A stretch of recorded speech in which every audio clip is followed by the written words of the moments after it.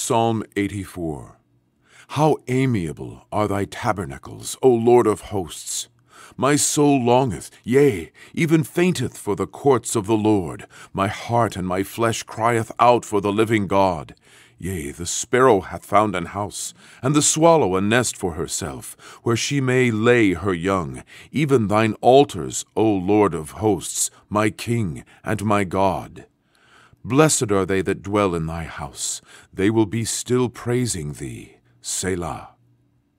Blessed is the man whose strength is in thee, in whose heart are the ways of them, who passing through the valley of Baca make it a well.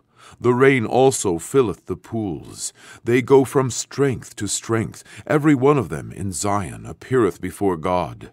O Lord God of hosts, hear my prayer. Give ear, O God of Jacob. Selah.